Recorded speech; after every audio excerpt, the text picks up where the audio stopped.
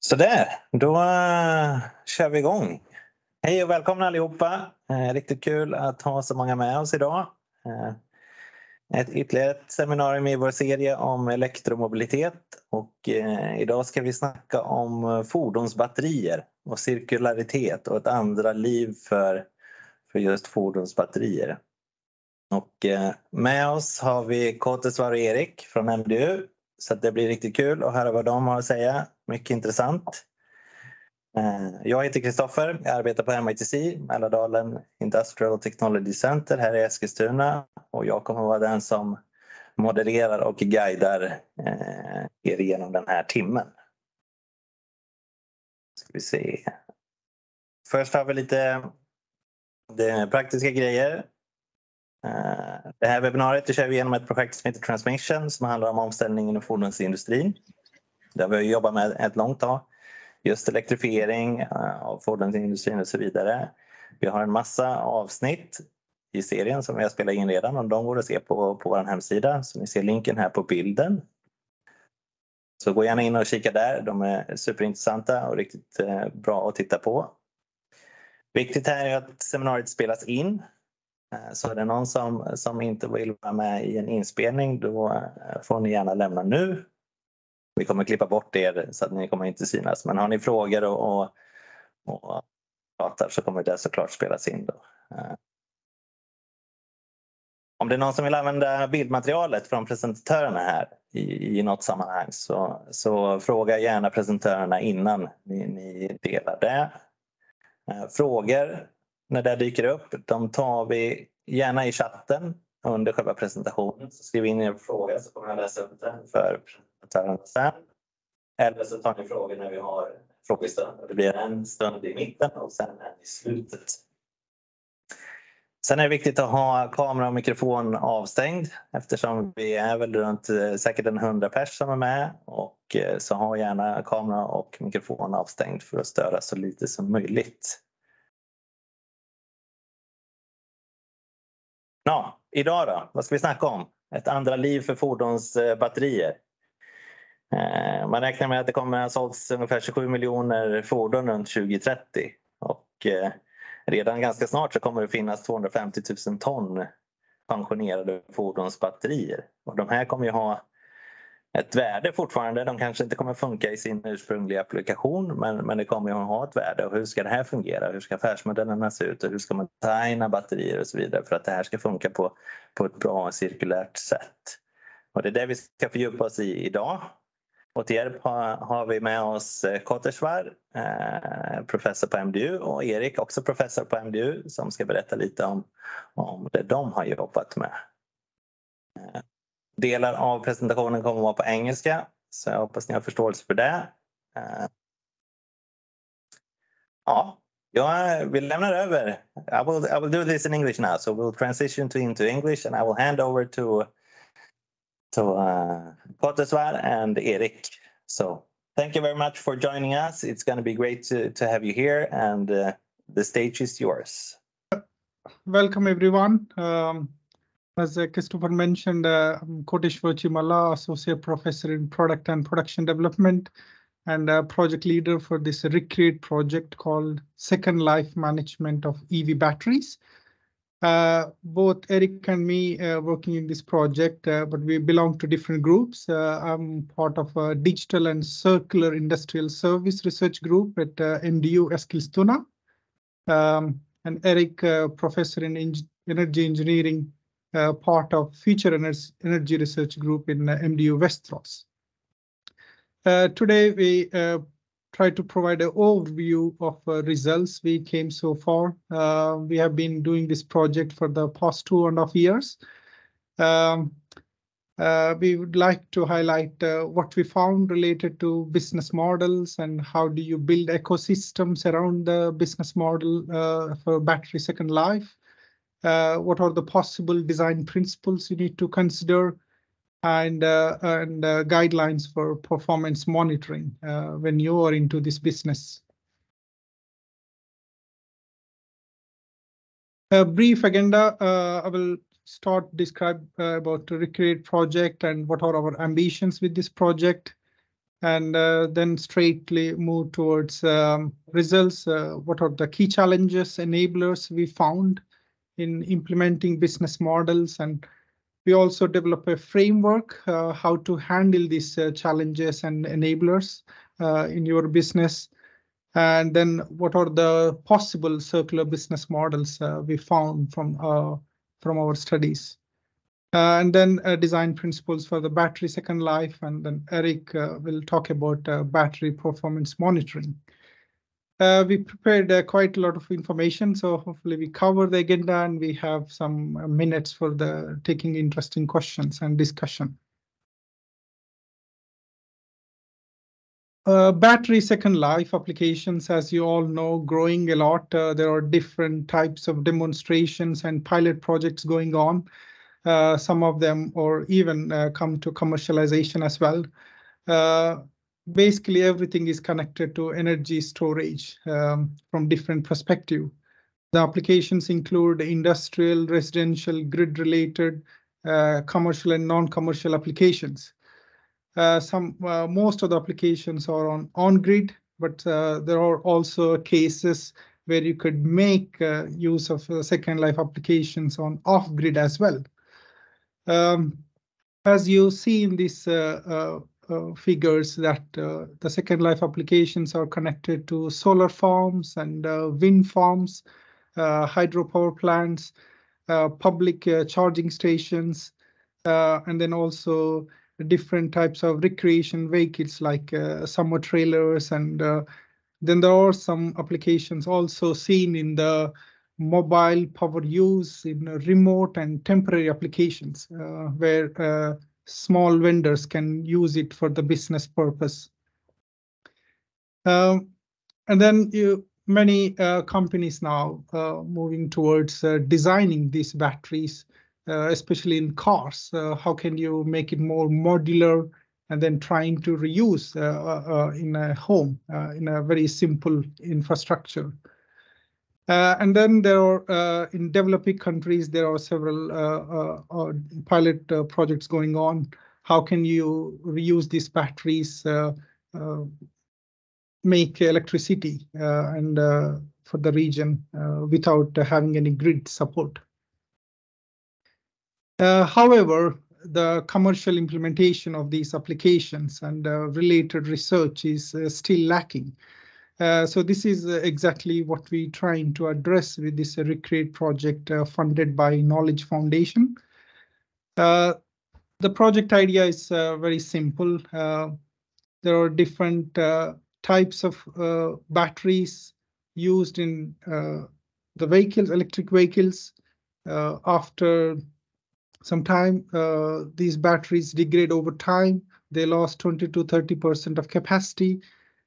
But then the batteries can be used in other applications, especially less demanding and stationary applications.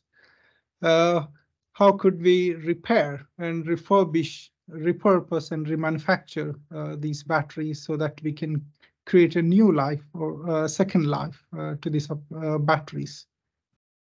So the project aim, how can we develop efficient, economic, feasible second life management solutions so that we can improve the Swedish manufacturing industry competitiveness?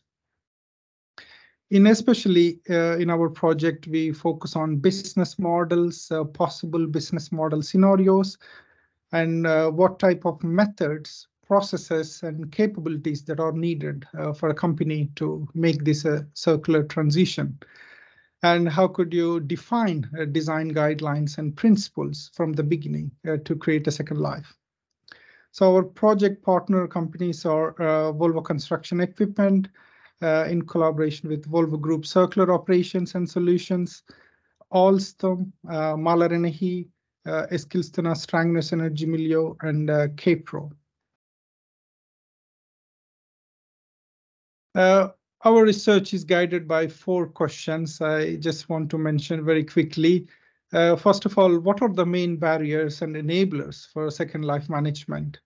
And second, what applications and business model concepts are economically feasible? Third, what are the key determinants for the success of using these batteries in second life applications? And then finally, how can we develop related methods and processes in the battery value chain so that we can implement these second life application solutions? The project structured in 6 work packages, but in this presentation, we will focus on 3 of them. Start with the mapping of barriers and opportunities, different types of methods and processes we have developed, and then the design guidelines work we have worked through. One of the first outcome we found came in the project is key barriers in implementing battery second life business model. We have done around 20 interviews with 16 companies in the battery value chain, and we have done several workshops with our Recreate project partners, and then identified around 150 challenges, and which of them clustered into these 9 main types of barriers.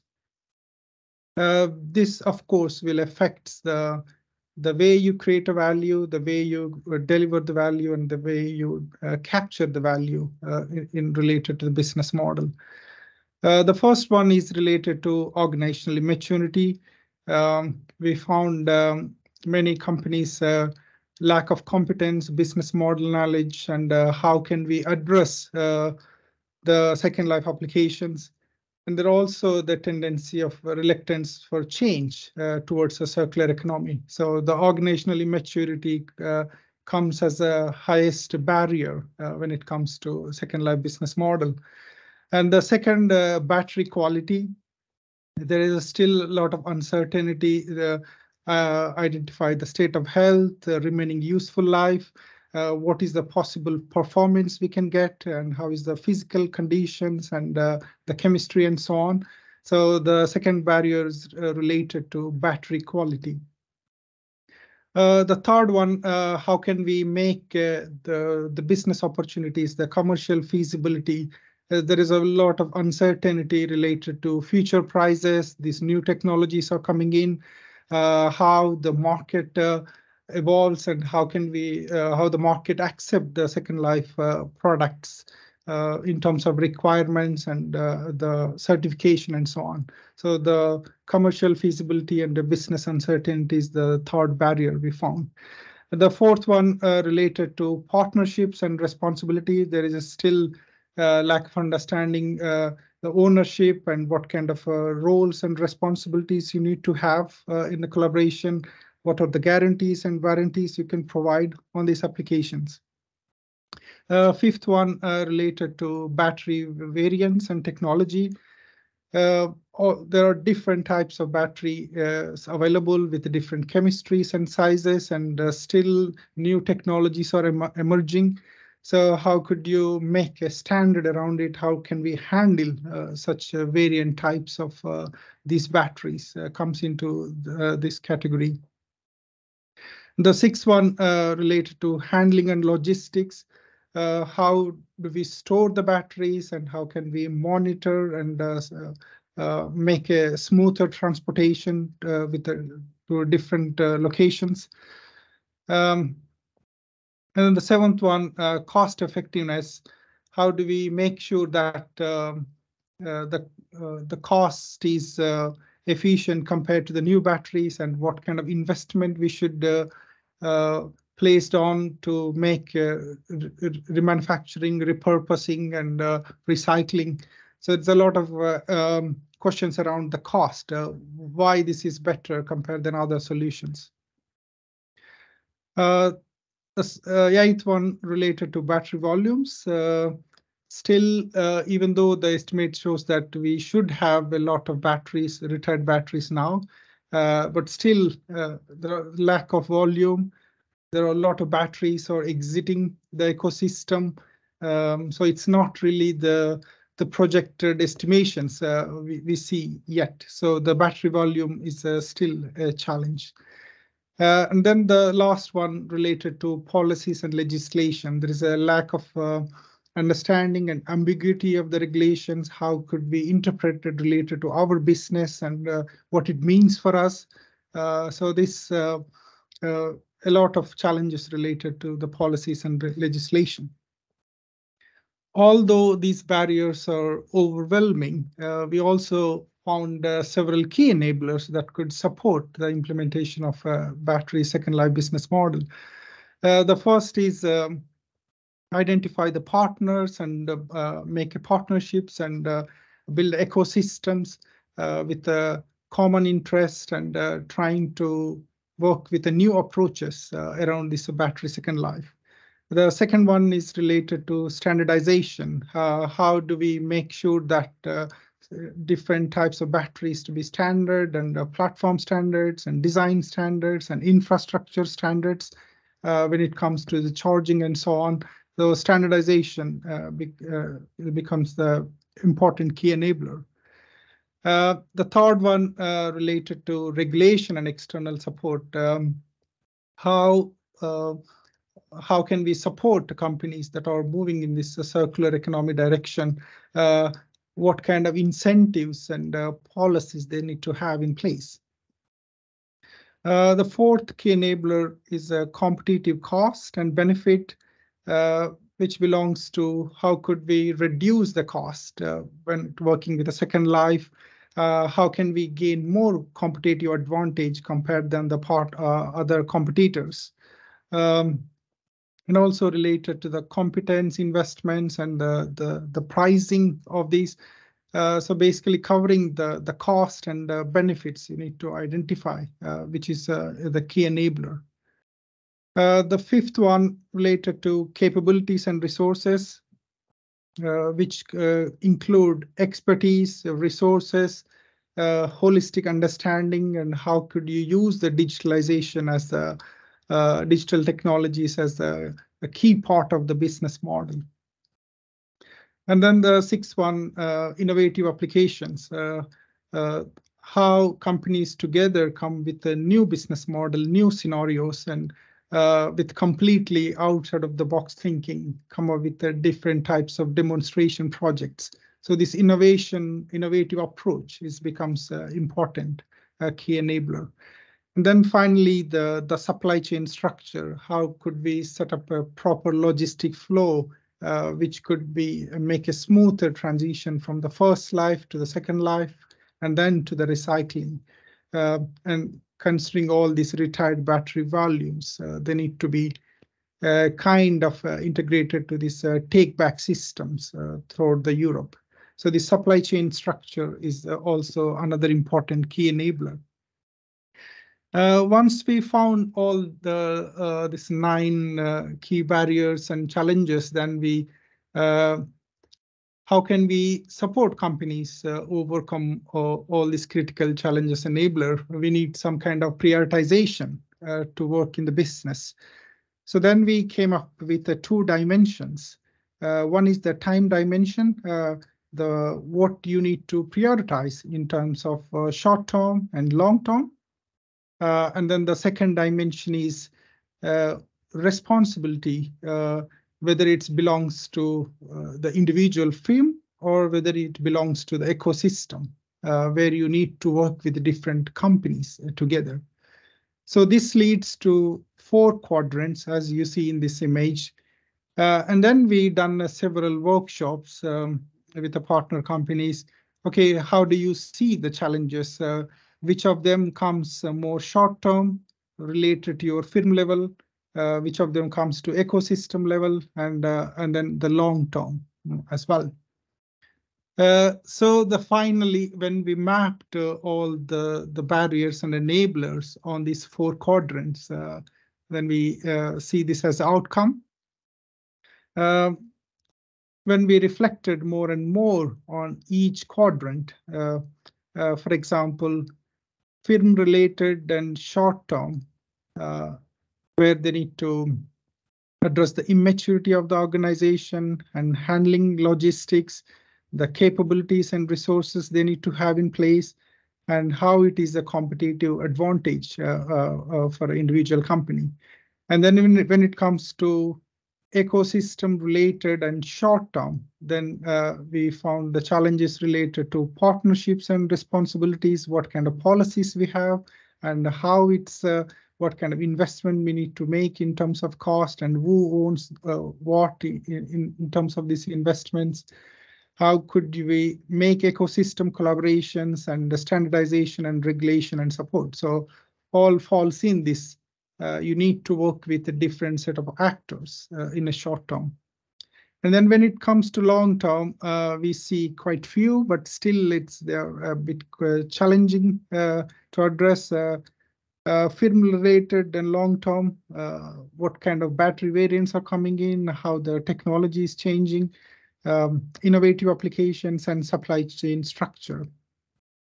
And then long-term ecosystem related, we found second life battery quality and the battery value.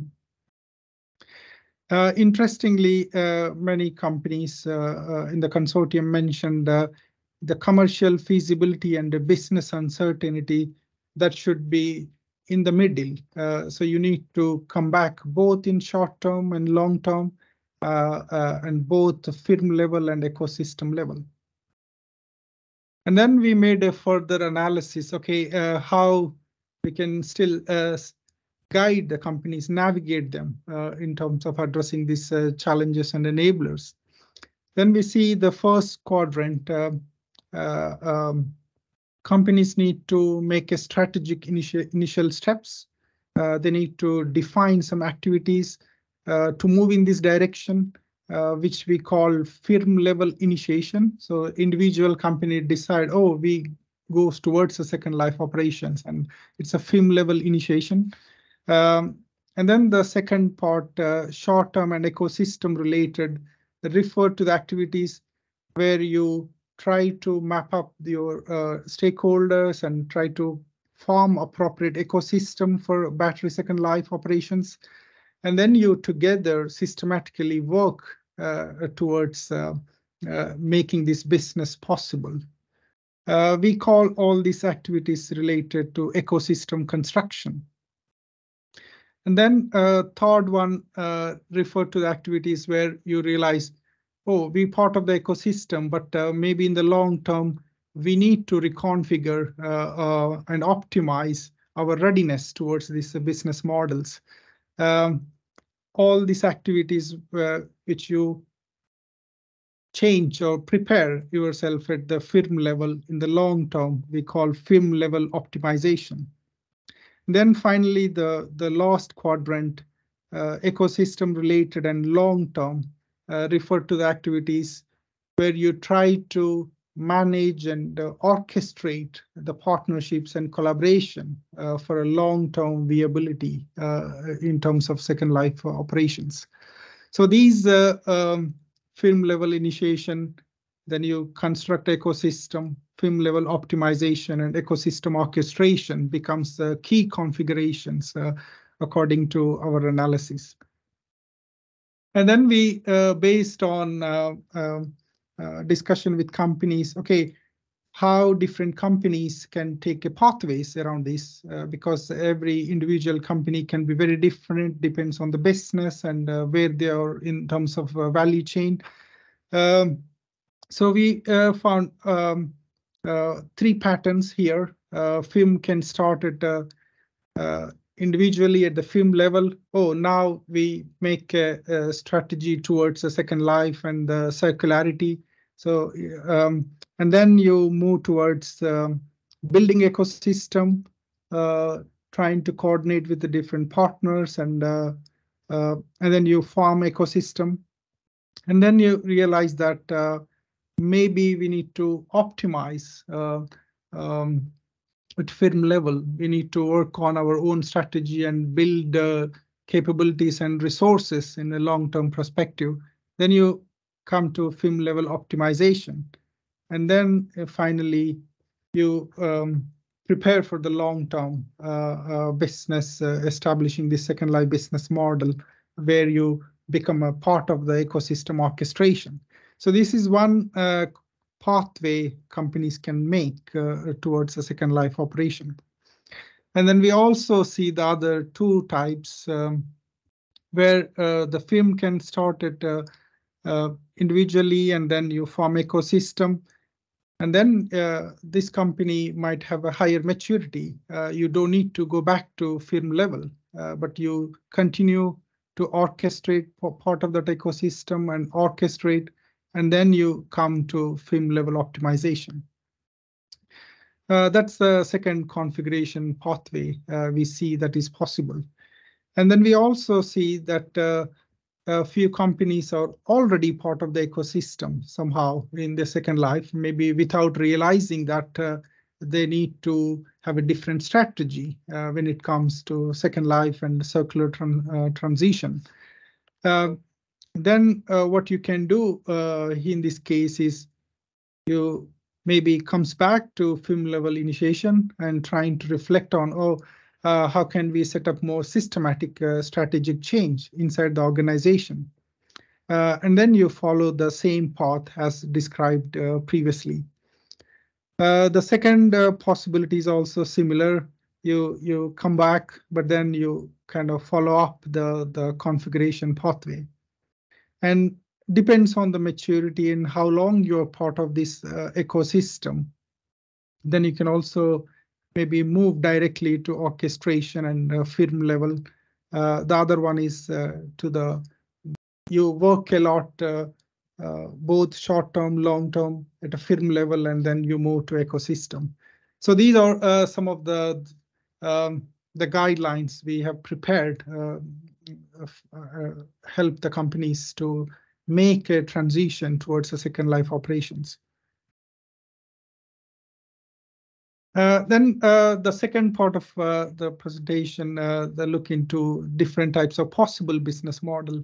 So we start looking into theory, what are the business models available. One is a slowing resource loop where you use the product longer. And the second one is the closing resource loop where you trying to reuse the products again after the end of life and make it as a circular flow of resources. And then the third strategy is narrowing resource loop, where you try to reduce resources related to the product use. For example, design for multiple functions and maximize the use capacities, more narrowing the resource loop. And then the final fourth one is the regenerating resource loop, where you try to make sure that you use renewable resources from the first place. Means you take more circular material already in the production and trying to use them throughout the product life cycle. And then you use renewable sources like renewable energy and electricity when the product is in use. So it is more make sure that you make clean from the beginning itself, called regenerating resource loop. So this taking this inspiration from the theory, we look into what are the current business model available and what would be the upcoming business models in this area. And how can they make a transition from the current to upcoming business model? Current business models that we found more linear. You offer the product and then you make a different types of services around the product and you provide the maintenance and support, and then the R&D and the consultancy services. But what we see from the data with a discussion with companies, the upcoming business models have three categories. One is the extending business model, where you try to extend the product life as much as you can. The second one is the looping business model, where you're trying to reuse the batteries for different applications and keep the battery in the loop for different purposes. And then the third one is the sharing business model, where you try to come up with the different types of contracts, leasing and performance oriented and availability contracts and etc. And then how to move from current business model to upcoming business model. Then you need to work through value creation, especially the second life. What is the second life value proposition? And value delivery, what kind of network we should develop in order to deliver the upcoming business model, and what is the revenue business model around the second life. And then most importantly, how digital technologies can be used both for value creation and delivery and value capture. So which becomes preconditions. If you work on these aspects, then it's you get a smoother transition from as is and to be business model. Here's some more information about what we found based on our analysis in extending business model. As I mentioned, a lot about product life extension through maintenance and repair, and you upgrade, you refurbish the batteries and extend the product life, and you also use the remanufacturing as another strategy, where you're trying to include remanufacturing products and parts and components into the business model. Sharing business model, product lease, availability contract, collaborative consumption and sharing platforms, and then performance-based contracts, where you try to provide a battery as a service for particular performance. And then the last one is the gap exploiter model, where you try to see the gaps in the value creation process and trying to support the customer with the proper business model. One example of gap exploiter model is now many companies exploring providing the charging infrastructure at the customer site, where you're trying to capitalize and support the customer in this direction.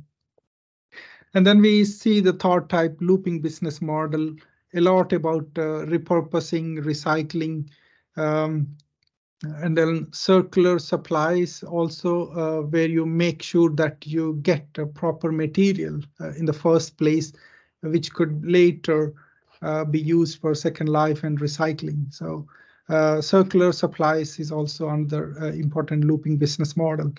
And then energy recovery, how do you reuse the energy that you used in the production and the product use, so that you looping the energy in the product life cycle. That is another important business model. And then the last one, efficient buildings and sustainable product locations, where you try to provide appropriate energy infrastructure related to closer to the customer sites, which is kind of a bit of equal to gap exploiter model, where you try to provide some kind of energy infrastructure. And then what we see as a pattern in this business model, there are different types of variants through which companies are planning to offer. The first one is a very closed form, where you're trying to do everything by yourself. And this is especially the possible scenario when you're new to this business and when a lot of things are unclear, where everything becomes very closed and you make a business model in this closed structure. And then we see the other type as a more semi-open, where you open for collaboration and you bring different actors, some startups and small SMEs into the business model, but it has a restriction. So you keep them to some extent, but not like very open collaboration. The third type is the open collaboration, where you really agree on and consensus, share mutual resources and competence and expertise. And then finally, the higher level in the open structure is the joint venture, where from the beginning you make a collaboration and you work together to establish this looping business model. And I also want to bring up this inspiration from Rolls-Royce. What would be the possible scenario around the vehicle batteries? Rolls-Royce established this power by the hour or pay for flying hours 15 years ago, and then they're gradually increasing how they lease the aircraft engine for their customers and offering different types of remote services, and now they make this total care offer like a online store where you could actually purchase different types of services.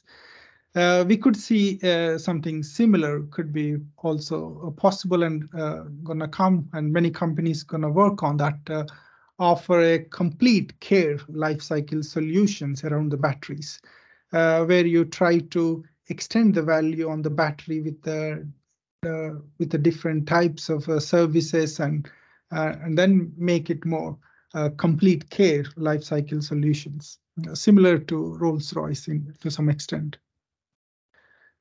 And this another way to interpret is from the pure product, how the traditional business model, where the batteries, you sell the battery with the machine, and then you offer some kind of warranties in collaboration with the third-party providers. But then the next phase is more like you own the battery, you have a dedicated service centers and dismantlers. You offer leasing programs and upgrading, swapping, and storage as a service. So there are a lot of applications could be possible here. Large energy storage systems you integrate with solar, wind, and hydro, charging stations, EV conversions, and support V2G, vehicle to grid, and vice versa. And then finally, the more towards a pure service where you offer complete battery care lifecycle portfolio. Here, similar to the previous slide from the Rolls-Royce, you offer the lifecycle care around the battery and around the battery infrastructure and make a complete network around that, including the battery passport. So this is only possible when you go towards more joint ventures and where it provides a good innovation space where you can work on, come up with completely new ideas to compete in the market. And this is the how a closed one and the open one can be changed. A very quick illustration. Where OEM in heavy-duty vehicle industry, you lease the vehicle to the dealers, and then the dealer offer to the customer. And then when the battery is retired, the dealer gets in, and then this OEM has their own remanufacturer. They have more remanufacturing facilities. Then either you remanufacturing the battery by yourself and then offer to the customer through the dealer. That is one possible business model. If the battery may be used for other purposes, like a repurposing, then it goes to repurpose, and this is also OEM can do by themselves. And then it's lead to new customer. And this new customer also could be OEM in this one, since they want to reuse the batteries in their group. So it's this one good example how the batteries can be looped itself within the same organization when it comes to the large manufacturing company. This another example where when you are open, it's get more complex and with a lot of different flows. For example, here, a bus company, a city municipality, and the regional energy firm, and they try to work on energy storage as a service. And then, as you see, that it get highly complex. But this could be a win-win-win situation, which I will be talking about now. Often in the business scenario, we talk about win-win situation where individual company talks about, okay, what is win for me and what is the win for the stakeholders. But what we found in this study, we also got a best award for this paper. The environment and the society need to be part of the as a key stakeholder in this analysis, because if you only take as a business and a cost perspective, and then we miss the another important aspects on the in the sustainability, the ecological and the societal dimension. So we propose this multi-stakeholder framework where from the beginning you try to make a win-win-win business scenarios, where the third win is related to, is these solutions are good enough for the society and good enough for the environment. So you could very early stage you can compare different available solutions and make kind of some kind of matrix goes for win-win and win-win-win situations. So this methodology is available. It's kind of inspired from the design thinking methodology, where you work with the different stakeholders very early phase, like a fuzzy front end in the innovation, map win-win-win business scenarios. To conclude this, what we see in the business models, the traditional business model categorized into value propositions and where there are different dimensions covered, and then the value creation also different dimensions covered and so on. But you need to include this third win, which I talk about now, the society and environment. It's not only the value for the customer, not only value for the stakeholder, but you need to consider what kind of value this solution, this business model is offering towards a society and toward the environment. Similar here in the value capture, where you include the environmental impact, environmental footprint as a third dimension in identify the possible business models. And then we also see this change towards circular economy business models at Second Life. If one single organization in the company plan a change, this is not enough. You need to have a cross-functional readiness in the company. For example, you need to work with the design and product development and company's internal capabilities and culture. Then you need to third level, you need to work with the customer and business model. And the fourth layer, you need to work with ecosystem. So all this cross-functionally need to make a change at the same time. So we made map a kind of a multi-readiness framework where different levels of readiness can be done in different stages. So that level 3, where you reach higher maturity in all the levels, both internally with the customer and also with the ecosystem. So it's important to rethink the way you organize the work in different levels. And then the final part, we also looked into design principles and guidelines for the battery Second Life. We reviewed the literature. There are a lot of literature available, not on the batteries, but on the eco design and product service system design. So we take these guidelines that are available from the literature, and then we done a workshop with one of our partner company. So we classified them. There's quite a long list. We classified them into 20 types, and then we asked them to score based on their relevance related to this extending and sharing, looping and regenerating business models. And based on this score, we identify the top 11 design principles that are very critical for the battery Second Life. The first one, design with non-toxic materials and avoid mixed materials. The second design guideline, design for circular supplies, design for the entire value chain, design for circular behavior, and design for upgrading and updating and adaptability, design for modularity, design for repurposing, design for traceability, design for easy use of digitalization and IT. And the remaining two ones are also related to digitalization, like a big data analysis and cloud computing. So we see these 11 top design principles are very interconnected and they're enabling each other, they're supporting each other. So maybe in the end, there will be three main categories. So one is design for modularity and platforms. The other one is design for traceability. And then the third related to the value chain, design for the value chain. So these, we're still working on this and currently a master thesis work going on related to this work.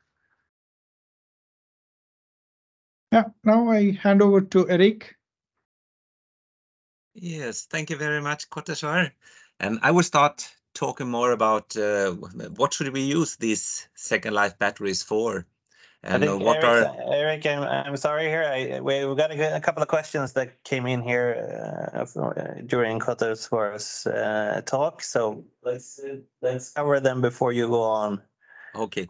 So we don't forget them. So I have from Patrice question here. When you say battery, what level of the battery are you considering? Is it a big difference working on a pack level versus working on a module level? That's why. What are we talking about the whole thing that goes into the vehicle, or are we talking down on a pack or a module? Or yeah, at least in our analysis, we considering at the pack level, from the vehicle at the pack level. So yeah, that's the level we consider into the business model. Of course, in some of the business model, you need to go more into this detailed cell level as well, like when it comes to recycling and especially the closing business model. You need to go down to the module and cell level. But when we are discussing and in a higher level, we consider the battery pack level as the starting point. Could I just clarify the question a little bit? I think the challenge is this is not AAA batteries. You can't take it from one torch and put it into another torch and believe that it works. If you are on pack level, you need to communicate with it. You need the BMS. You as the OEM need to be very much involved for anyone else to be able to use it. So how do you see this? Because it's not just to put in a battery and hope that it works. No. Yeah, that is exactly what we see in our analysis.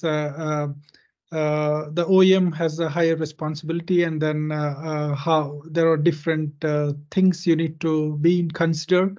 Perhaps I should break in there because I will cover a number of those type of things in my presentation. Yeah. And if we are just proceeding here, I will not have a chance to say anything. Yeah. Can we proceed with this and then take the questions the rest? So because it's only 10 minutes left. Okay, let's do that. Thank you. No, so what we can see here is that what we are looking for is how can we see what is the status of the batteries. And we are starting with looking at cells. We are going from cells to modules and from modules to packs. So we are trying to cover and utilize information from the cell level up to the module and the package levels. So we try to integrate those from the perspective of doing this performance monitoring. And then when it comes to the applications, we can look for here in Sweden, we're having 4 regions and we have to balance the power all the time. Every second you have to have a balance between production and consumption. And what we're looking for is a new situation where we'll have very much more wind power and solar power in the system, but also a huge new demand in the top of northern part of Sweden. So what we've been looking at is how can we balance, in this case, region number 3, which is Stockholm, Gothenburg, and in between there. Can you take next picture? Doing that. Here we can see in this region how is the variation of production. That is above the zero level. We have the production. We can see it's nuclear power, hydropower, it's wind power, and so on. And the variation is primarily in the wind power. Very much. It's the light blue curves.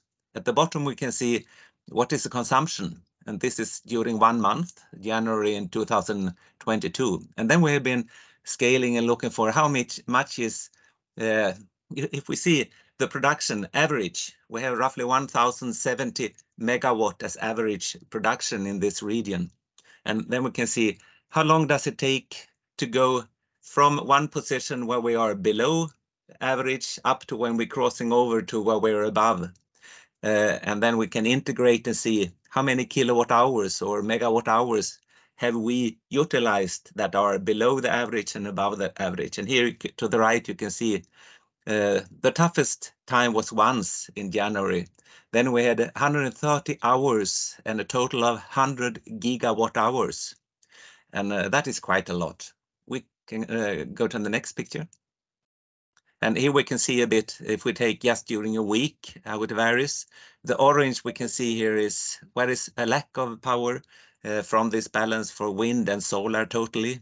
The yellow is what is surplus when we can charge the batteries again here. And then looking for how much do we really need, how many gigawatt hours. If we just take, as I showed the previous picture, it would be 100 gigawatt hours. But if we take take not the average 1070, but half the average, and say that, okay, we should cover everything that is below that level, then we have the red curve, and then we're talking about perhaps not 100 gigawatt hours, but 5 to 10 gigawatt hours. And that is where we can see this is where it would be very interesting to store in batteries for shorter time periods. The longer ones we're taking with the hydropower, and we're having with other means like CHP, combined heat and power production, and so on also. So we have, this is a bit longer time perspective. We also have frequency control, which is coming up very much, but there we're talking about seconds and minutes more, which is then not the kilowatt hours, but more the kilowatts. Next picture. We just look at what we want to do is to follow the deterioration of the batteries. And to do that, what we are doing is using something called electrochemical impedance spectroscopy, where we're starting with new batteries, new single cells and modules, and then we're running such a spectrum. And by doing this, we can follow and try to utilize the data from the single cells and some in series and so on, and then keeping track on what is happening when we are running a number of cycles with a different depth, and also the different so-called C rate. If we have a 1 kilowatt hour battery and run it, charge it in 1 hour, then its C rate is 1. If it's in half an hour, it's C rate 2. If it's 2 hours, it's C rate 0.5. This how fast and how we are using this. And then we are looking for, with the looking for different cycles, number of cycles and different depth. And from this, we are trying to predict the remaining useful life rule here. And we are combining our own experiments with what we're finding in literature. Next picture. This is just showing a bit how it looks like when we are doing the experiments, but I think we take the next picture straight away. Here we can see, if we are plotting the measurements we have here, you can do something called a Nyquist plot. And there you have the imaginary part of the impedance towards the real part of the impedance. And there we can see we have correlations. So if you look to the right, you have a cell with an anode to the right and a cathode to the left. And then we have the lithium ions. And what we're having is some different things in the cell happening here. We have a resistance that is due to the solution resistance. So if we have a long distance between the anode and cathode, it will be a huge or high resistance. If we have a small distance, a low. We have the variable impedance due to diffusion of ions. So there will be some kind of a friction, you could say, of the ions. We have a charge transfer or polarization resistance close to the surface of especially the cathode, and double layer capacitance we're also creating, building up on the way there when the ions are trying to get in.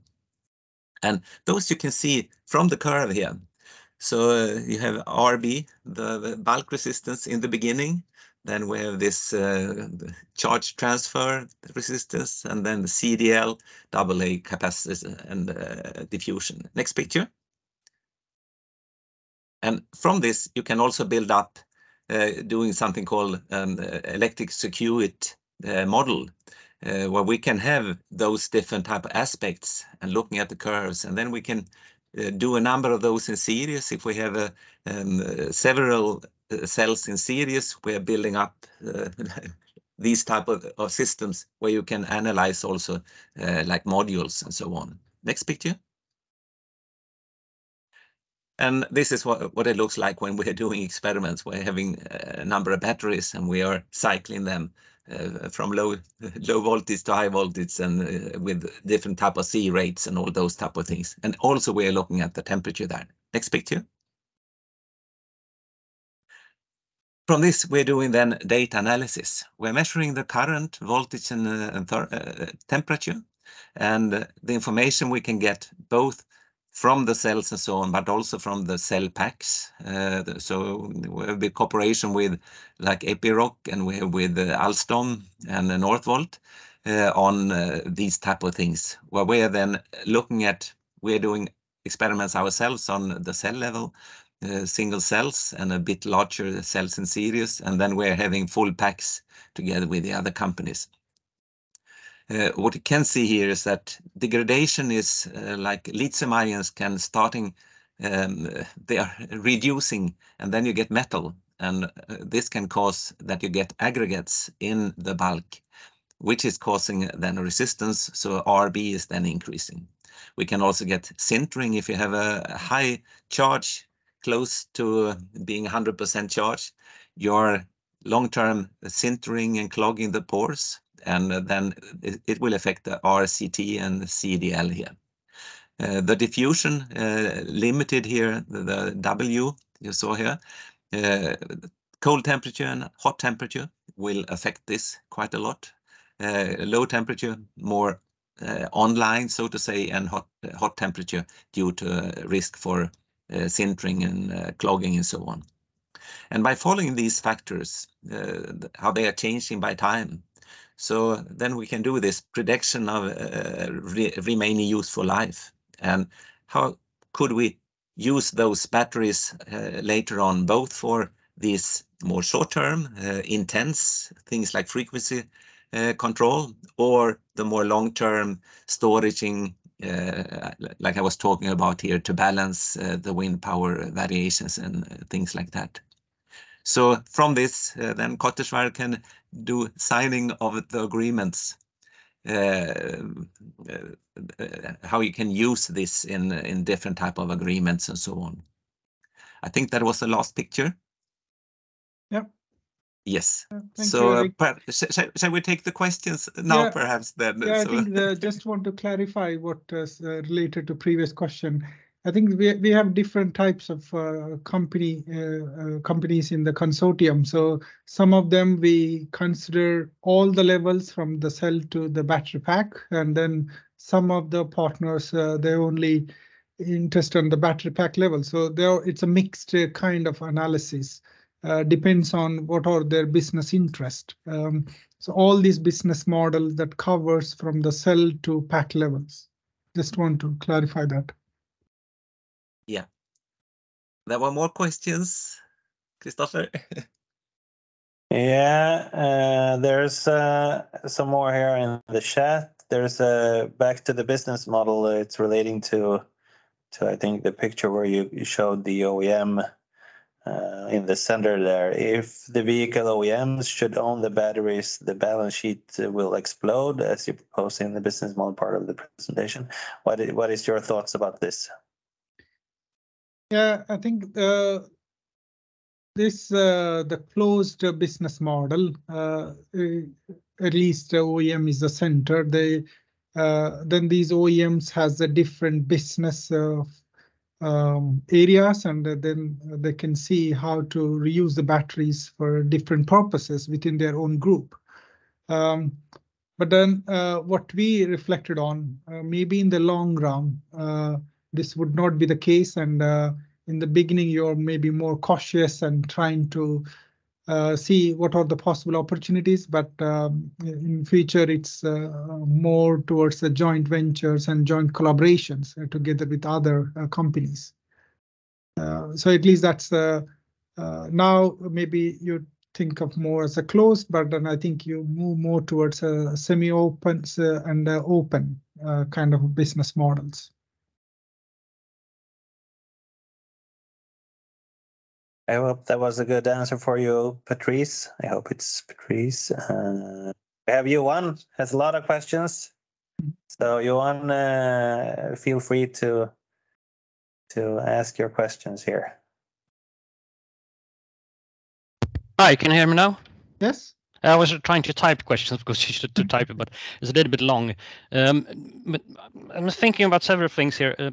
If you have I'm quite new. It's very interesting. I'm a little bit new to batteries, so maybe some questions are stupid here. But if you have more complex exosystems, it means that you have a higher need for standards, and you have also said that standardization is one of the key enablers here.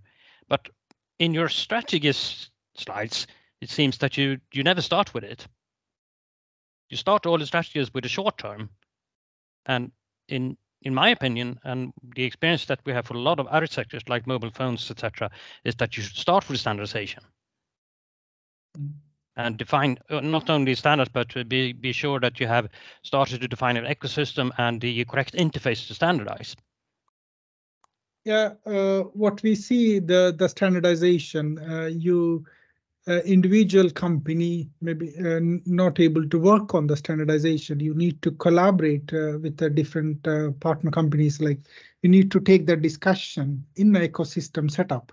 So that's why it's a short term. It's a very important in short term as an enabler, but then it needs to be addressed in collaboration with other partner companies in that consortium which you try to set up, rather than individual company. Of course, when you initiate a new business, you need to work internally. What is your strategy towards the standards and how it fit your business? But the solution when you take this into the ecosystem collaboration. So that at least that's what we found from our discussion. Okay, but then to me it seems that one of the first steps you should do, even if you're a small actor, is to try to set up this international cooperation and to approach similar firms in other countries, approach standardizations organizations, etc., to start to get it going. Because there are many fallbacks in trying to implement new IT-based systems nationally that can be very incompatible later on if you start with implementation and do standardization later. Yeah, the first two quadrants in that, it's not an implementation, it's still like a development. So when if you could map the first two and the bottom two, and then the first one is more you develop the firm readiness and ecosystem, and then the second below two quadrants are more related to the implementation. So I agree, the standardization may be something that comes in first, but we communicate the same in that picture, but maybe it's kind of comes into the ecosystem. But it's a bit tricky to map all this. But what we found out, it's especially the high relevance in that it's a boundary. What we want to communicate in that model. It's not like we can't put a dot in somewhere. Okay, this is you should do in this particular phase. But it's more like, okay, in this time zone you should work on this. So from that perspective, the short term, both firms and ecosystem, they need to be integrated. But it also depends on different companies' context. At least in our Recreate company, so we see that it's a part of the ecosystem. You need to work together in order to make a more feasible and viable solution for a long term. We can say that what we're trying to do is look for what are the possible alternatives and what could be the benefits and disadvantages with the different alternatives. And then different partners in this will have different inputs. They are having different conditions and so on. So it's more to give some kind of a guidelines. How can you think and what could you use? And then standardization and so on will probably come, but it's not everyone has settled exactly how they want to work yet. So Okay, it will come a bit, I think, a bit later. Okay, thank you very much for your answers. I see that we're out of time now, so maybe I should not prolong this discussion here, but it would be interesting to discuss with some of you after the meeting a little bit more about this. But what we do know from some other sectors, for instance, like mobile phones or railways or electronic fee collection, etc., is that it's really a fallback to wait with standardization. You should start with it at once. To at least make sure that you do your implementation and design everything within an ecosystem or a system architecture that makes sense from the open use perspective later on. Okay, thank you. Thank you.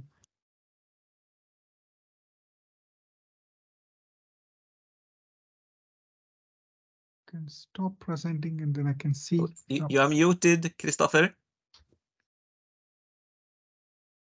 Christopher, you are muted. You're muted. We can't hear you. No. Okay, sorry guys, that was me. Poor moderating. So we have a question from Peter here about how about mechanical stress. And I think this question relates to your testing of the battery cells that you talked about, Erik. Yes. Honestly, we haven't been looking too much on the mechanical stress. It has been a lot about the mechanical stress from the perspective that you have a poor contact. That is included in it. When it comes to more mechanical stress from the perspective of you could get leakage and things like that. We have in other projects, we're working together with LKAB on mining vehicles and mining and the risks and things around that. So we have projects on that side, but it's not in this Recreate. It's more from fresh batteries and what can happen there. And another question from Peter is it's more specific. How is MDU or are MDU doing any studies on the Mälarenergis battery storage located in the Rocklunda area? Yes, we are participating in that, and there has been some issues around the batteries were very early, so there have been some technical problems, but we are participating there in the evaluation. Yes.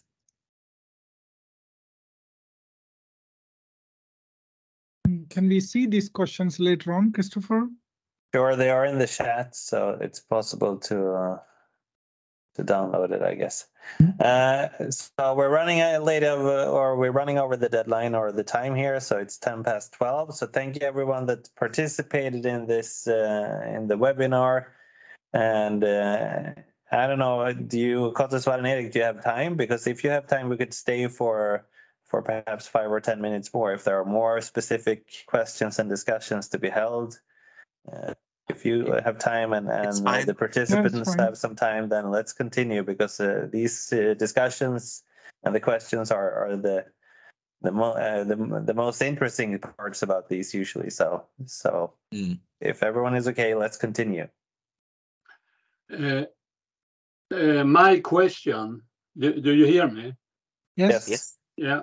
My question was that I was on the university in Uppsala, and then we were talking about the stress of the battery when they have the change. When you load the battery, you have a volume change of the system for roughly 10% when you have a lithium ion, and this they mean gets a mechanical stress and cracks in the battery, and therefore it was my question as I have. Yes.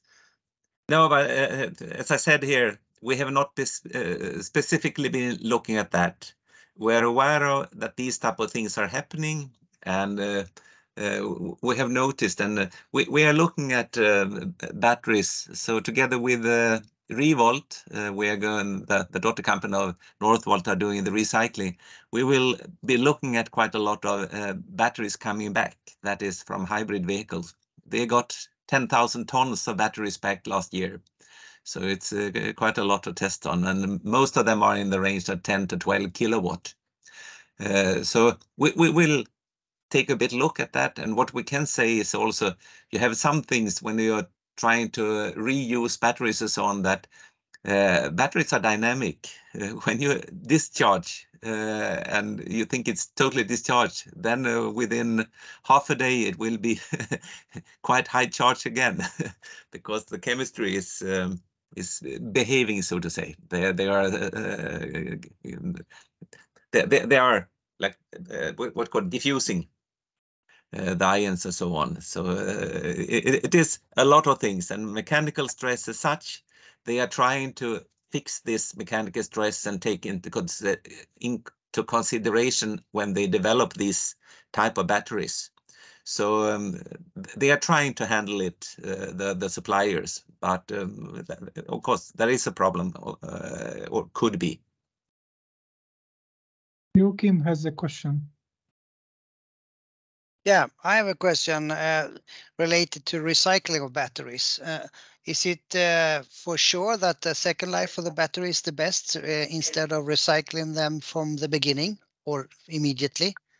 Put it this way, that it depends on application and status of the battery. Some of these batteries has been or have been used not too harsh, and when it comes to position, you could say that it could be that you just want to use this for another 3 years or another 6 years for the same application.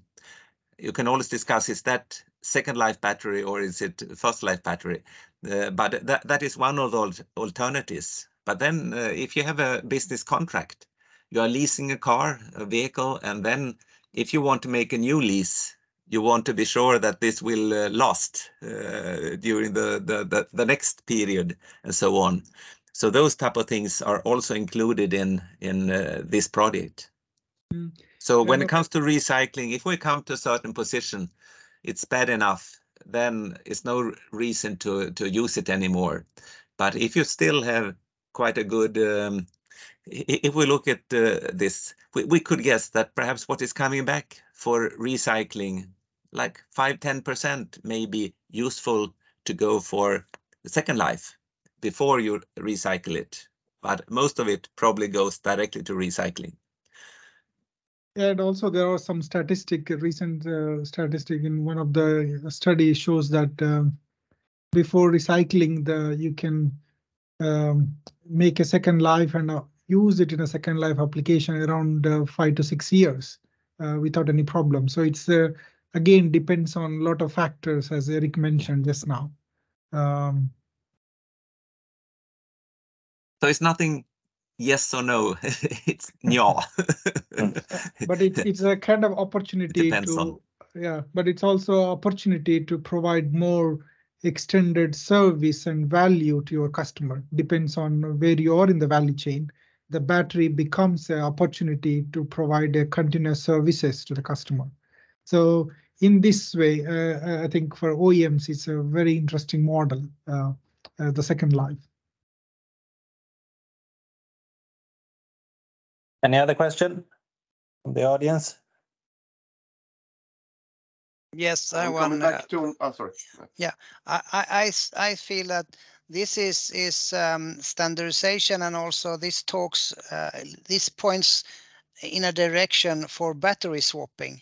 In when I hear this, because if you have easy access to swap the battery, let's say in a car, then it must be much easier to replace it and then have a second life and a standardization coming from there with battery management systems and so on. We can say when it comes to battery swapping in China, it is quite common, especially in buses. They have 400,000 electrical vehicles in the form of buses in China, 400,000. And they are mostly using swapping. So they have, while we are having the luggage, they have the batteries in these buses. But then you need to have, this business model becomes a bit tricky because if someone is owning all the batteries, then it's a simple business model. But if you have different people owning the batteries, how do you handle that some of the batteries have a better stage or better status than the others? So it's more from those perspectives that is causing the problem with the swapping, I would say. And also it depends on what is your motivation, what is the value you want to create. Or you want to make a fast charging and very quick to the customer, then maybe the second life as a swapping is not good. But if you think other dimensions that will come into play, then you can use the second life batteries for swapping. So there are different things you need to be considered. Again, it comes back to the discussion around standardization is really interesting because that will be one of the hurdles. Today, the packs, each pack is individual. If you look into different OEMs, if you look into the modules, they are different, and you need communication to work with them in all cases. So if you want to do this on a bigger scale, how should you do that? May I say, from our perspective, it feels a bit that the standardization has to be driven to some extent from those who are using the batteries or the OEMs. Because if you have a number of OEMs and they want to have some kind of a common standard, then the university can help doing this. But if the business vendors say that, no, we don't want, we want to have our solution, we have very little possibility to influence. So it's in some way, it is those are active in the field as OEMs. If they are pushing this, then it will be standardization. Sooner or later it will be, surely. And we can see this when it comes to the charging, how then you have the Volvo trucks and you have Daimler trucks and you have the Tracton group with Scania and MAN and Volkswagen trucks. They are working together on having some kind of at least not perhaps total standardization, but at least common understanding of how should we be able to utilize the same charging stations, both for electrical charging and for hydrogen and so on. So I think you are right. Standardization is needed. The question is, you need to have some kind of push from the vendors so that they are saving money on it. And then we as researchers, we can help on defining it, but we have a bit difficulty to drive it. I think we had a question from Joachim as well. Or did you get your answer, Joachim? Yes, I got my answer, and I like the answer, so I just gave my thumbs up. So it was good. Perfect. I have a question here.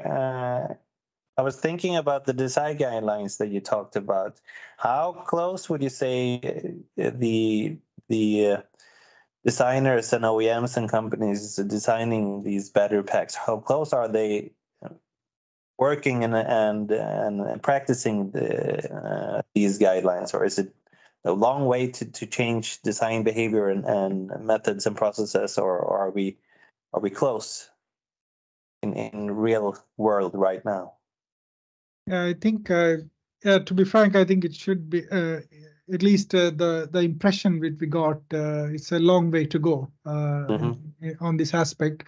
And currently we are making a more interview study, more in detail, to know where they are, and if they not even have a clue how to address, then what is their strategy. So thesis work is going on. So maybe that will give a more better picture.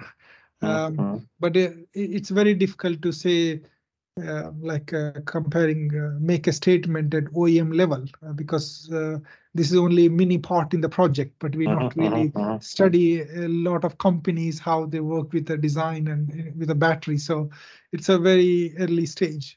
But from our impression, when we are discussing this, there are a lot of things come up. Should we consider this at a vehicle level? Should we consider at a battery level, or should we consider both, or should we consider the application perspective? Or yeah, so there are things. It seems like it's a lot of things need to be cleared in this. So it's for me, it's a long way at least. Another question that popped up here from my side is when you talked about the business models and the extend category, the share, the loop. Can you see a trend that right now the business or the whole business community is moving towards any of these direction, or is it still unclear which one of these that would be more dominant than any other?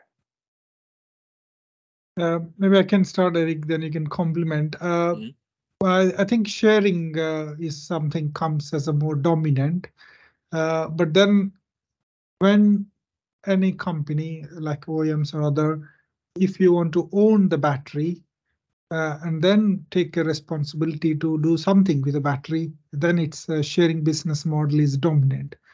But if you don't want to have a ownership, then it becomes more extending business model, because you try to support the customer as much as you can with extending. So it depends on what is your business strategy, and should you focus on the batteries, or should you just want to support the customer? So, but we see these two trends. And of course, if you're a battery manufacturer, or then you're more interested on the recycling closing. So it depends on who you are in the value chain. There are different business models, but sharing business model, I see something as a dominant, will be dominant. But we are still in the beginning to some extent when it comes to this. So even the same company who are saying that we want to go this direction, 5 years from now, it may be that they have been switching depending on how things have developed. So we can see this with swapping. Some companies are having swapping, and when you have, if you have a fast charger and you can do the fast charging in 5 or 10 minutes, then there is no reason for the swapping from you can work with it. It doesn't matter 10 minutes. But if the batteries are destroyed by this fast charging, so that the life is going down, then it may be a different issue. Because if you're doing the swapping, you can charge with a much lower C rate, as we've been talking about here. So I would say that it depends very much on what will be the quality of the batteries. How stable will the batteries be? How fast can you do the fast charging and those type of things?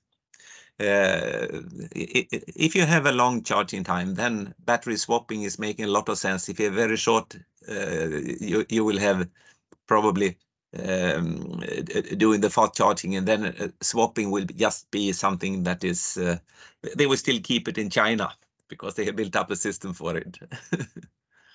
Okay.